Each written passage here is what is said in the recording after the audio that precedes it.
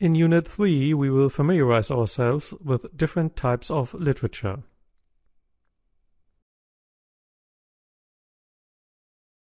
This unit is divided into 9 sections. Section 1. Monographs and textbooks.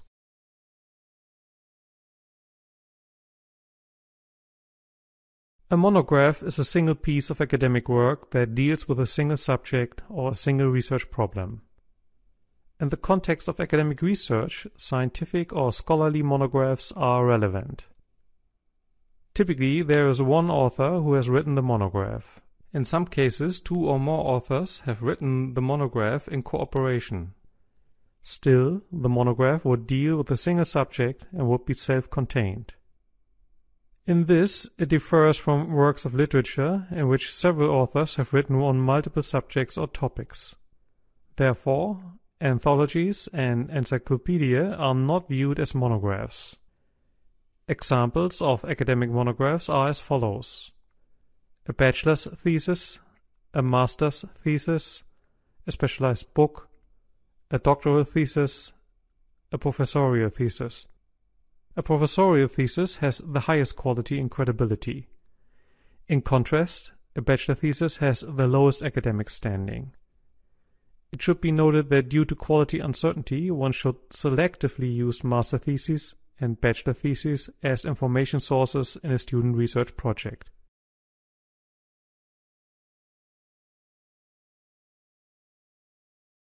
In some cases, textbooks are referred to as monographs as well. However, a textbook can be distinguished from a monograph in terms of its audience. The target group of textbooks are students or beginners in the field of study. In contrast, a monograph aims predominantly at experienced academics and researchers, as well as advanced practitioners. For students, distinguishing between monographs and textbooks can be a challenge. If a book contains questions, problems, and exercises, this could indicate that it is a textbook. Due to their audience and their mostly introductory character, textbooks are typically not considered suitable as references in a research project. However, some advanced textbooks are considered as generally accepted reference sources and may be deemed to be credible and citable references in their discipline. An initial indicator of whether or not a textbook is suitable as a reference within a research paper may be its title. Sample textbook titles signaling an introductory character could be Fundamentals of Financial Markets, or Marketing and Introduction, or Introduction to Managerial Accounting. Titles which suggest a more advanced and comprehensive approach to the subject might indicate the more advanced nature of a textbook. Examples could be Principles of Financial Engineering, or Marketing, Analysis, Planning, Implementation and Control, or Managerial Accounting. In contrast, monograph titles signal more depth and sophistication. This is exemplified with the titles Synthetic Securitization of Multi-Seller Mortgage Loan Portfolios, Relevance of Product Naming and Brand Management, Treatment of Corporate Taxes and Managerial Accounting. These titles indicate a detailed, specific, and in-depth work on one subject area. In addition to evaluating the title of a publication in terms of its introductory or more advanced character, one should skim the content of the publication in order to clarify its level of sophistication.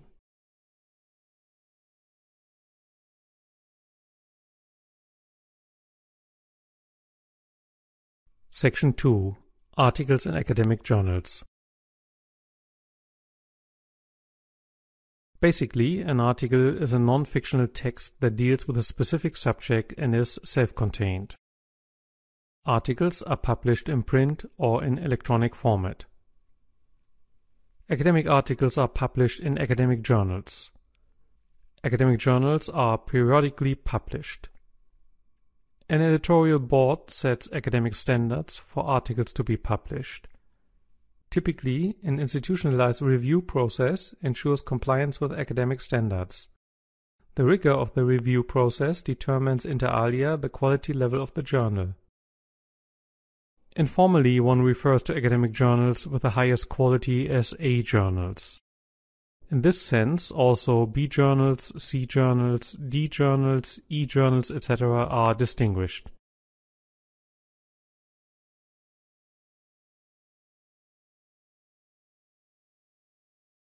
Section 3. Concise dictionaries.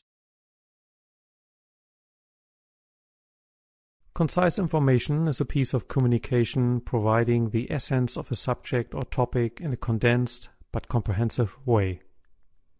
A concise dictionary is an academic, professional, or technical encyclopedia that encompasses the generally accepted and substantiated state of knowledge of a discipline. Typically, it is organized in dictionary entries or concise articles addressing terms or subject matters of a specific field. For example, marketing, economics, finance, etc.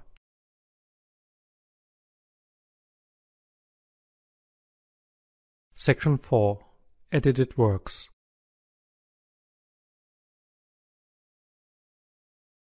A commonly used type of literature is the edited work. There are different terms for edited work that may be used as synonyms or may describe types of edited work more precisely. The basic form of an edited work is the edited book. The term edited volume might be used as a synonym for edited book, or in some cases refers to the fact that the work consists of more than one volume. The term anthology is another synonym for edited work. Although a term typically used for collections of poetry and fiction, the name anthology is in some cases also used for collections of academic articles. The term reader might refer to a published edited work, or in other cases to a collection of articles and papers that have been distributed on an informal basis, for example in the context of a course at a university. The expression collected work is used for an edited book in which all or the most important works of a single person have been collected and published. In many cases, the collected work serves to honor a famous and/or deceased author by making her or his ideas available to a broader audience. For all forms of edited work applies. It contains a collection of self-contained works. Typically, the book chapters of an academic edited work resemble journal articles and contain non-fictional text. The term edited implies that there are one or more editors. The editors are responsible for setting the stage of the edited work and select the contributing authors. Edited work can be published in print or electronic format.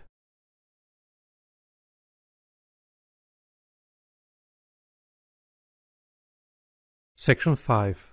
Working papers.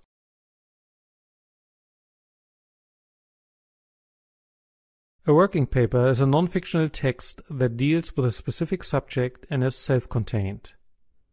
Working papers are published in print or in electronic format. Other names for a working paper are discussion paper or research paper. Working papers can be published on a standalone basis or in a working paper series. Editions of a working paper series appear on an irregular basis. Editors can be an institution, such as a university, or an organization, or a group of persons. Although a formal review process with respect to the submitted text does not exist in many cases, compliance with academic standards is expected. In contrast to journal articles, working papers are a fast way of publishing research results. Furthermore, working papers are advantageous to receive a feedback from one's own research community. At a later point in time, a revised version of a working paper's text might be published as an article in an academic journal or as a book chapter.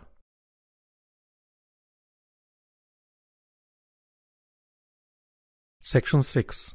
Conference proceedings.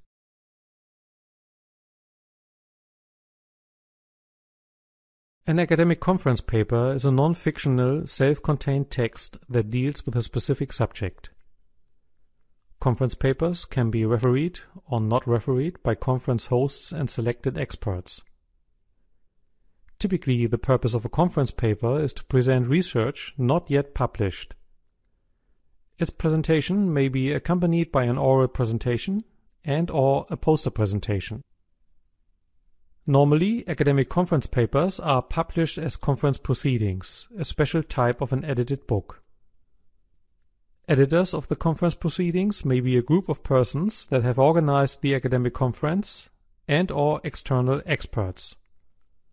The publication may or may not be accompanied by a formal review process. Conference papers are made available in printed or electronic form.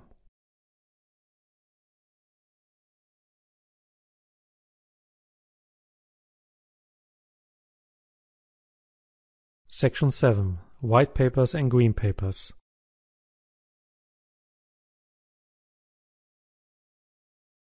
The term white paper, also referred to as white book, is used in two areas.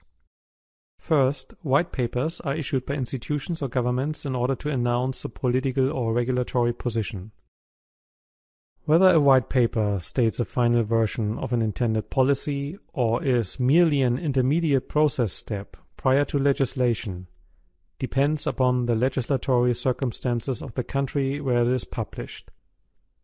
Second, the term white paper is also used in business-to-business marketing for documents that are intended to support the marketing of products and services. A green paper is a preliminary proposal made by an institution or a government. The major purpose of a green paper is the announcement of intended policy action in order to receive feedback from interested parties.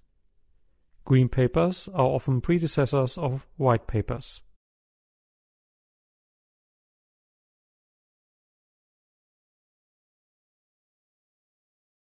Section 8. Consultation papers, technical papers, manuals.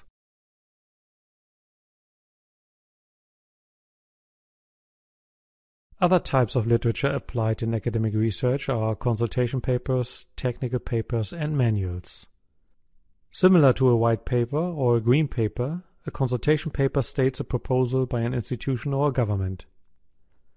The major purpose of a consultation paper is to announce intended policy action in order to receive feedback from interested parties via an institutionalized consultation process.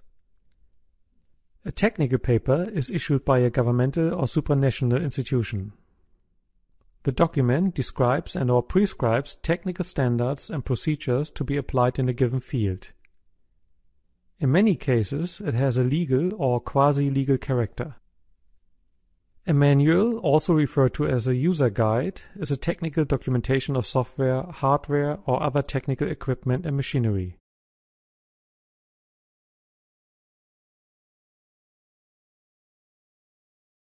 Section 9.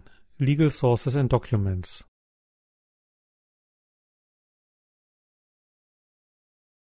Legal sources and legal documents are types of literature not only applied in legal research, but likewise in other fields of academic research.